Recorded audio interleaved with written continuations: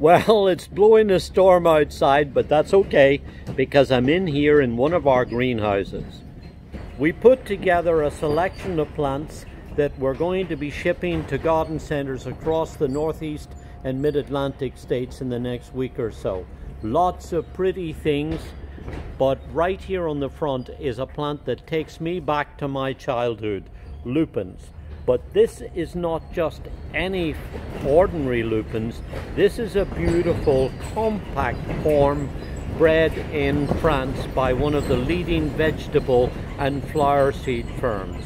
This is what's known as the mini gallery series. And there's three that I have here on this wagon. First of all, there's this very nice pink bicolor, and that's its name. Then there's mini gallery red and also mini gallery yellow, only growing about 14-15 inches or so high, produces these beautiful flower spikes on tight compact mounds. Beautiful for putting into arrangements, make wonderful cut flowers, and of course they're deliciously fragrant too. I love the smell of lupines.